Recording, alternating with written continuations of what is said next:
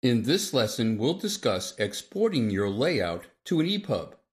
If you'd like to follow along, go under the File menu to Open, and in the Sample Files folder, scroll down to a folder called 1700 EPUB folder, and just select 1705 Export to EPUB, and just click Open. Now, let's export our EPUB. I'm going to go to File, Export.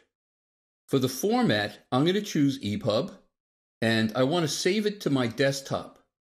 It's saving the document by default with the same name as the print layout with .epub at the end. Of course, we can change this to anything we want. I'm just going to hit Save. Let's talk about what's going on in the EPUB export options. In the General section, the first thing is version. We're going to concentrate on EPUB 2. There is also an EPUB 3 and an EPUB 3 with layout, but those are not widely supported at this point. The next thing in the Setup section is we need to pick an image for our cover.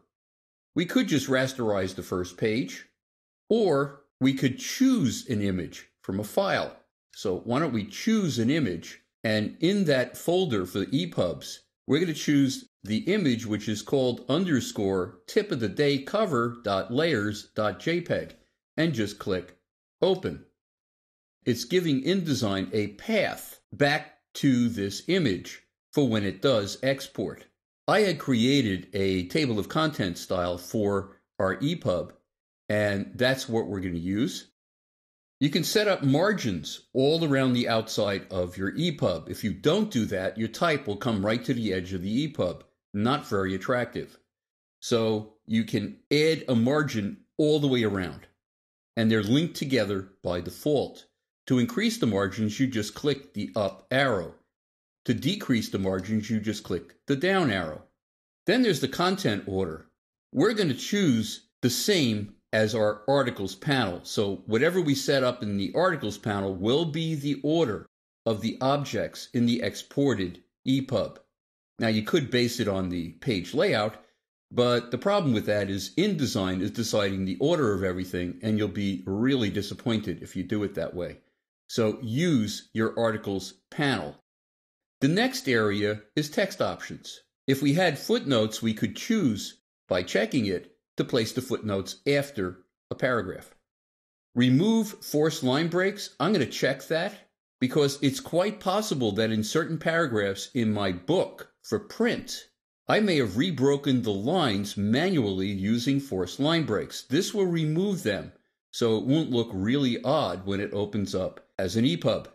Bullets and numbering, we really didn't have any, but you can map to an unordered list or convert to text, either, for both of them. The next thing is View EPUB after exporting. We're going to check that just to make sure that our export looks good. It is going to open it for us, and we'll be able to see what's going on. Why don't we go to the next section, which is Image. We're going to preserve the appearance of the images from our layout. The resolution in the export is going to be 150 pixels per inch, so it is going to look good on an iPad. The image size is going to be fixed as opposed to relative to the page. That way, it's going to remain the same size, whether we make the page bigger or smaller. For image alignment and spacing, we're going to center our images. We're going to add space before the image of 3 pixels and space after each image of 3 pixels. We could insert page breaks before an image or after an image or both. We're going to uncheck that. This setting will apply to the anchored objects that we anchored into our text. Image conversion, I'm going to leave it automatic. That way, the best format will be chosen for different kinds of images. Why don't we go under Advanced? The first thing under Advanced is Split Document, and we're going to base that on our paragraph styles. You remember when we were doing export tagging for our paragraph styles, we chose one of our paragraph styles to split the EPUB into separate sections. So each chapter would begin at the top of a new page. We could have done the same thing here as well by choosing chapter headline as where the splits are going to occur, but we've already done it in our export tags. Include document metadata. Well, what is that about? Part of this document, if I go under my File menu to File Information, which I can't get to because I'm in a dialog window, I had added some metadata in the dialog window that opened. Things like the author's name, the title of the author, a description of the book. The publisher, I added that right here, it's Author House, and it's automatically creating a unique ID for our EPUB. CSS options, you can include style definitions, preserve local overrides, and include embeddable fonts. And you can also add your own style sheets, your own CSS if you want. Now, all I have to do is click OK. And it's actually exporting to an EPUB, and it's automatically going to open in digital editions.